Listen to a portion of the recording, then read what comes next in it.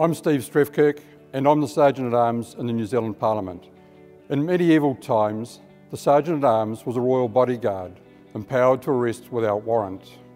When Richard I went to crusades, he was accompanied by 24 sergeants, each armed with a mace, a large lethal club.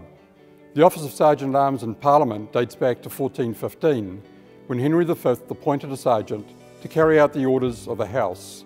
The sergeant was empowered to arrest anyone who offended against the House of Commons or obstructed Parliament. Over time, the mace became a symbol of the Speaker's authority. In Parliament today, the Serjeant-at-arms is an appointed, non-political officer of the House who directly supports the Speaker. Mr. Speaker!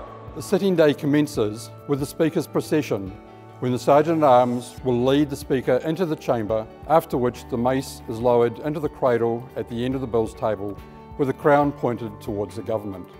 The current mace dates back to 1909.